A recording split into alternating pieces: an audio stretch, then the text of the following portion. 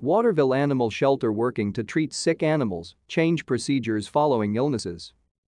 The Humane Society Waterville Area has cut its dog and cat population of 200 by nearly half as it continues to treat 36 animals for illnesses since the shelter closed late last month because of the outbreaks.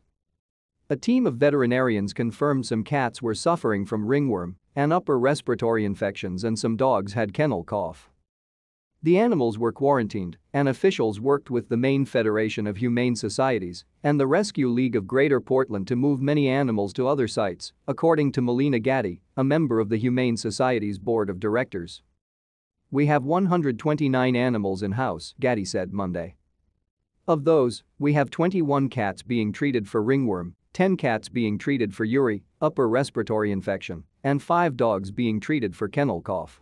When the shelter closed its doors temporarily, its executive director, Lisa Oakes, left her job, though neither she nor Gatti would say why at the time, citing confidentiality reasons.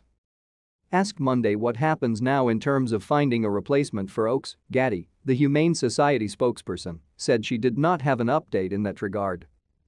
As for a director search, since we are still under quarantine, our primary focus right now is still bringing the animals in our care back into good health, she said.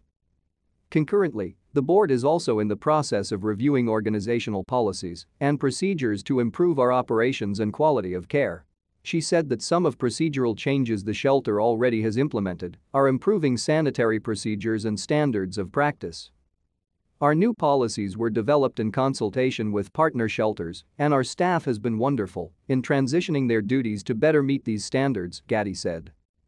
We're also in the process of reviewing our transport policy in order to minimize the possibility of an animal overpopulation in the future.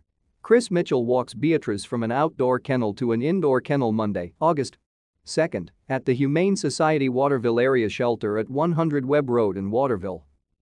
Mitchell is on the animal shelter's board of directors. Others connected to the facility walk dogs on a grassy area near the kennels. On August 2nd, Gatti reported that the shelter's board of directors had asked the state July 28 to inspect the shelter due to concerns it was overpopulated with animals and there might be procedural deficiencies. State Animal Welfare Program officials inspected the facility and confirmed there were 200 animals, which was considered an overpopulation, and those officials were concerned about illnesses in some animals, Gatti said. The shelter is so grateful for all the community support we've received thus far and for anyone who would like to continue supporting us. We are currently in need of volunteers, Gatti said Monday.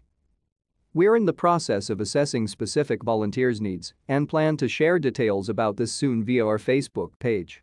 By August 2, the number of animals at the Waterville shelter had been reduced from 200 to 145, and the goal was to decrease that to 90, Gatti said at the time. The Humane Society posted on its Facebook page that day that of all animals in-house, 20% were undergoing medical treatment for outbreak-related illness.